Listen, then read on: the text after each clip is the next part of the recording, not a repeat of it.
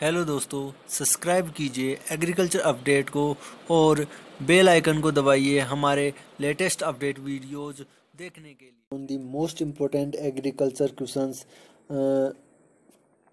जो कि बहुत बार कम्पिटिटिव एग्जाम्स के अंदर पहुंचे गए हैं।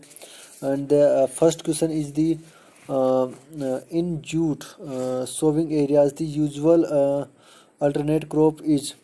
तो ऑप्शन के अनुसार फर्स्ट ऑप्शन है कॉटन, सेकंड ऑप्शन है वीट एंड थर्ड ऑप्शन है राइस, थर्ड ऑप्शन है sugar cane and fourth option है राइस। तो ऑप्शन के अनुसार इसका जो आंसर होगा वो राइस होगा। जो जूट ग्रोविंग एरियाज है उनके अगर वो अवेलेबल नहीं हो तो अपन अल्टरनेटिव क्रॉप के रूप में राइस यूज़ कर सकते हैं। कॉटन भी एक फाइबर क्रॉप है, जूट भी एक फाइबर क्रॉप है, लेकिन इसको अल्टरनेटिव क्रॉप के रूप में यूज नहीं किया जाता कॉटन को। तो इसका आंसर होगा rice. And next question is the Neelam is a variety of which crop. तो फ्रेंड्स इसके अंदर ऑप्शन है first grep, second papaya, third mango and fourth Apple. तो जो नीलम है वैरायटी है वो मैंगो की वैरायटी है, और जो ये नीलम वैरायटी है वो लॉन्ग ट्रांसपोर्ट के लिए बेस्ट मानी जाती है। और जो नीलम वैरायटी से अपन एक ईयर के अंदर दो क्रॉप्स ले सकते हैं, और ये एक रेगुलर बियरिंग वैरायटी है।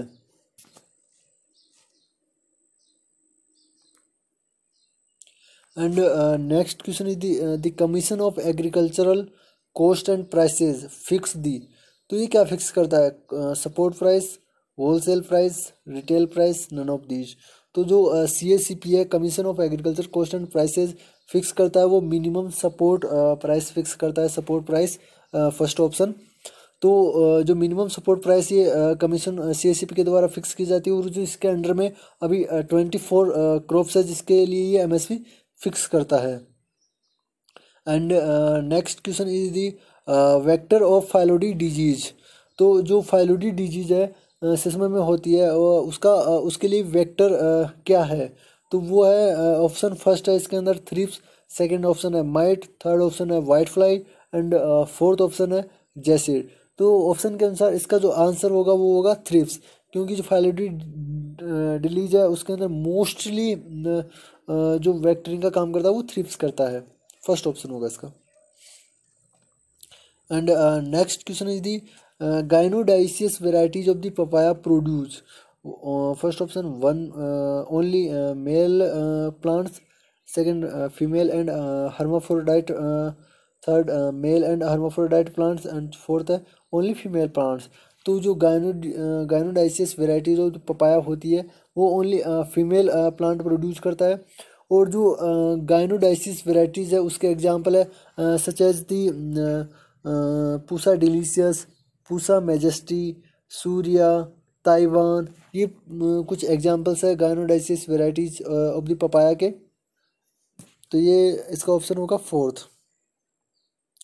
And next question is the isolation distance for foundation seed of the rice is.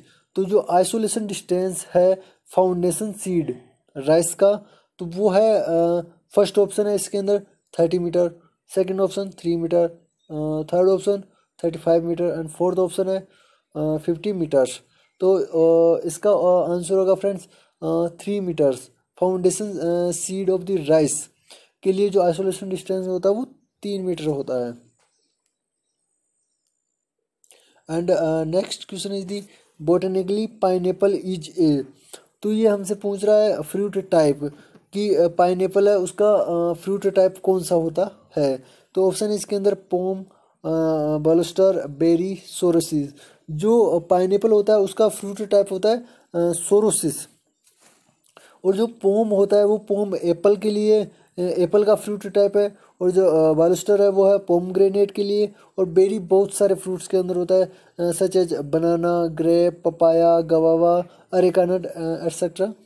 And इसका आंसर होगा friends sorosis fourth. And next question is the basic unit of development under the integrated rural development programme is a क्या है? ये जो basic unit है IRDP की वो है विलेज लेवल, बिकॉज ये विलेज लेवल से स्टार्ट किया गया था। और जो IRDP फर्स्ट टाइम स्टार्ट किया गया था ये 1979 के अंदर स्टार्ट किया गया था। एंड इसका आंसर होगा village level, third option. And next question is the Ratna is a variety of which crop. तो जो रत्ना वेराइटी है, रत्ना कंफ्यूज ना होना, पहले ऑप्शन अच्छे से देखो, वीट, बार्ले, मेज एंड राइस। तो रत्ना एक मैंगो की भी वेराइटी होती है, फ्रूट क्रॉप है उसकी भी वेराइटी होती है, और राइस की भी ये वेराइटी होती है। जो फोर्थ ऑप्शन है राइस, उसकी भी एक वेराइटी होती है रत्ना।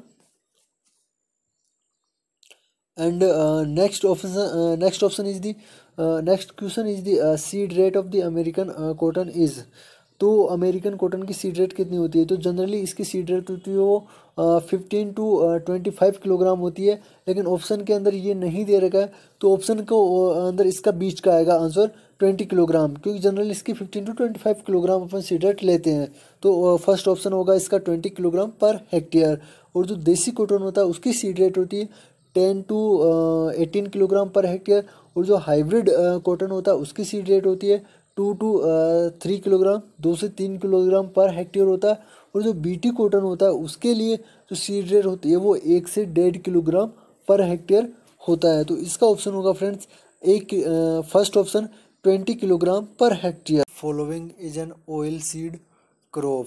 तो फ्रेंड्स इसके अंदर जो ऑप्शंस हैं, फर्स्ट ऑप्शन है कार्डामोम। कार्डामोम एक स्पाइसी प्लांट होता है जिसको हिंदी में बोला जाता है इलायची। सेकंड ऑप्शन है गार्लिक। गार्लिक भी एक ओनियन की तरह स्पाइसी प्लांट ही होता है जिसको हिंदी में लहसुन बोला जाता है। थर्ड ऑप्शन है क्लोव। ये भी एक एरोमेटिक स्पाइसी प्लांट होता है जिसको हिंदी में लौंग बोला जाता है। और फोर्थ ऑप्शन है मस्टर्ड। मस्टर्ड एक ऑयल सीड क्रॉप होती है जिसके अंदर 40% ऑयल होता है। तो इसका ऑप्शन आंसर होगा fourth mustard. And next question is the which one of the following makes a case for intensive modern farming. तो फ्रेंड्स इसका जो आंसर होगा फर्स्ट ऑप्शन है क्रॉपिंग पैटर्न्स, सेकंड ऑप्शन है higher output using organic methods, तीसरा है remunerative price, और चौथा है नन ऑफ दीज। तो ऑप्शन के अनुसार इसका जो आंसर होगा वो होगा cropping pattern. And next question is the which of the following is not an agricultural product, है ना। तो फर्स्ट ऑप्शन है एलम, सेकंड है कॉटन, थर्ड है जूट एंड फोर्थ है राइस। तो ऑप्शन के अनुसार तीन ऑप्शन है जो कि एग्रीकल्चरल प्रोडक्ट है, कॉटन, जूट एंड राइस। और जो फोर्थ ऑप्शन है alum, mean first option alum, जो कि एक एग्रीकल्चरल प्रोडक्ट नहीं है। एंड इसका आंसर होगा first. And next question is the crop rotation helps to. तो फ्रेंड्स इसका आंसर होगा फर्स्ट ऑप्शन इसके अंदर दे रखा है lesson use of the pesticides, second है yields more crops, third option है produce a greater choice of plant products, and fourth है eliminate parasites which have selective host. तो ऑप्शन के अनुसार इसका जो आंसर होगा वो होगा fourth, eliminate parasites which have selective host. तो फ्रेंड्स क्रॉप रोटेशन एक्चुअल में होता क्या है? क्रॉप रोटेशन इज ए जो क्रॉप रोटेशन के अंदर जो लैंड होती है वो तो फिक्स होती है, बट जो क्रॉप होती है ना वो रोटेटेड की जाती है year after year on the same land. और जो जैसे कि मानो after cultivation of the serial should be taken pulse crop in next year. And जो क्रॉप रोटेशन है वो सोइल फर्टिलिटी को मेंटेन करता है और इम्प्रूव करता है, और ये सोइल इरोजन को चेक करता है एंड कंजर्व सोइल जो सोइल मॉइस्चर होता है उसको कंजर्व करता है। और जो हार्मफुल पैथोजन होता है, इंसेक्ट पेस्ट होते हैं, निमेटोड्स होते हैं, वीड्स होते हैं, उनको ये रिड्यूस करता है, जैसा कि इधर ऑप्शन में अंदर दे रखा है। And next question is the potassium chloride contains potassium concentration. तो ऑप्शन के अनुसार इसका आंसर होगा 60%। पोटेशियम क्लोराइड जिसका दूसरा नाम है म्यूरेट ऑफ पोटास, MOP भी इसको बोला जाता है, और इसके अंदर 60% पोटेशियम होता है, और ये सूटेबल होता है एसिडिक और हैवी सॉइल्स के लिए, बट एल्कली सॉइल के अंदर इसका यूज नहीं किया जाता है।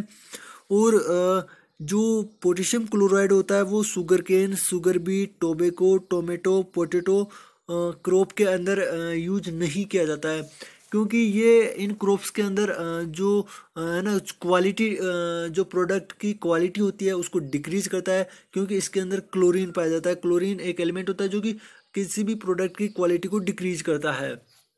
एंड इसका आंसर होगा 60%।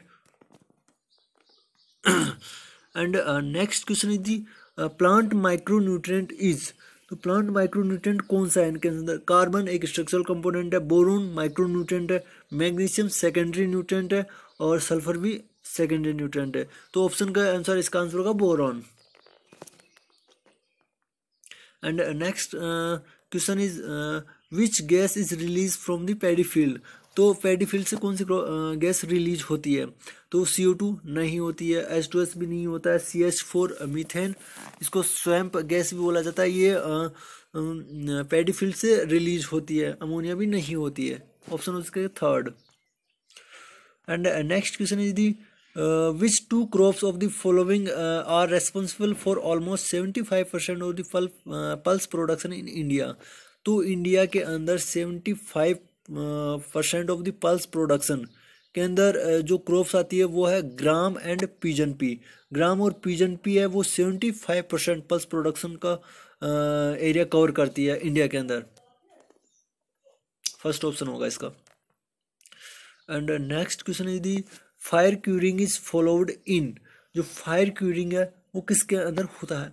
वो मोस्टली होता है चिविंग टाइप टोबैको के अंदर, चिंग टाइप का टोबैको होता है उसमें। आंसर इसका fourth. And next question is the groundnut pegs when developed in the soil from, तो इसका आंसर है फ्रूट्स। ओके 2